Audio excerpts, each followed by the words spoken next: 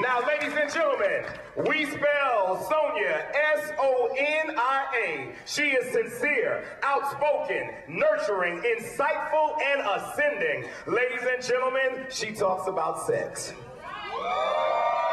Ladies and gentlemen, she is a health speaker. Ladies and gentlemen, she earned her Ph.D. in human sexuality, certified by the American College of Sexologists. She has appeared on Good Morning San Diego and the Disney Channel. Ladies and gentlemen, please stand to your feet and welcome the foremost authority on human sexuality today. Put your hands together for Dr. Sonia Borg. Hi, my name is Dr. Sonia Borg, clinical sexologist. My program, Sex, Let's Talk About It, is not your typical talk on sex.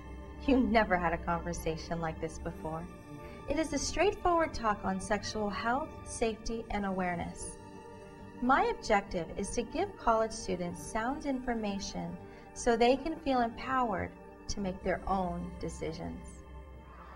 According to the Association of American Colleges, only 29% of college students actually said that they used a condom during their last sexual interaction. And when you get a 29% on a test, what letter grade is that? F. That's right, it's an F. You guys all know that. You are in unison. That's right, it's an F. American colleges and universities are failing. They are failing to teach students about their health.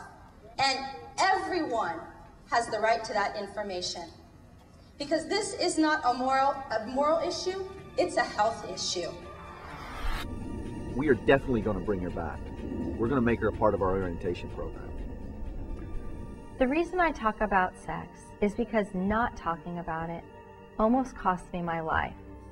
And the fact that students would rather risk their health than talk about sex has inspired me to create this program. This is the first time that I was able to sit through a sex talk without feeling embarrassed. It was so informative. Dr. Borg was funny and explained it in a way that really made sense. Anyone can pass out condoms at the health center. But what I know about human behavior is that we are more likely to take action if we're emotionally involved. So I use my own personal story, powerful statistics, multimedia, and a lot of tasteful comedy and humor. I make sure that the information is accurate, funny, entertaining, and real. Everyone should be carrying a condom. Woo! $50 to the first person to come up here.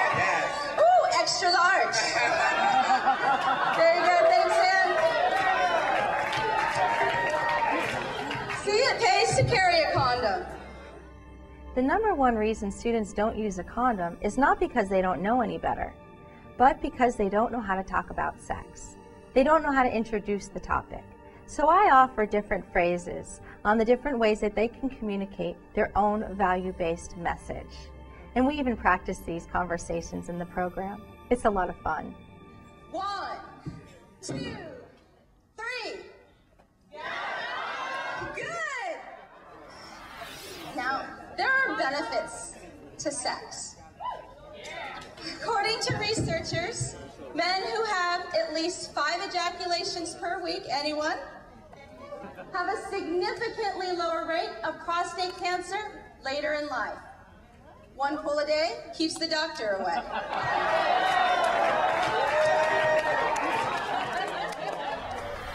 She was real. When I come to your campus, I offer ideas for an entire sexual health and awareness program. I'm available to meet with counselors, Greeks, nurses, and athletes. And I also offer other programs in relationships and sexpert leadership training. Every student needs to see this.